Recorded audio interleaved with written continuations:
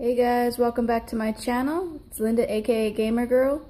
Now I'm going to show you my homebrews, my hacks, and my reproductions. So first off, I'll start off with my reproductions. I have 2 of the Wizard video games.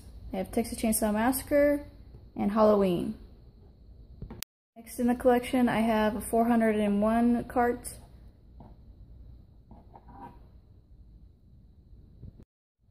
Next one I have is 2 versions of the same game, basically. These are from Pack and Sack Dave. Right there. He is on Etsy. When you get the games, these ones actually came with clamshells. And you get the actual game.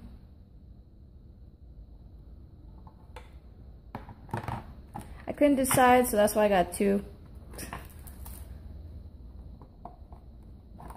See? Did really good on the labels and all that stuff. Finally, my last game is Sweet Home, the translated version. I got this one from Homebrews Games. They are also on Etsy. You can find a lot of stuff on Etsy for homebrews and hacks. They did a really good job on the label too.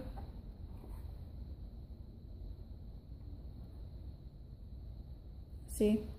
It was a fun game to play too.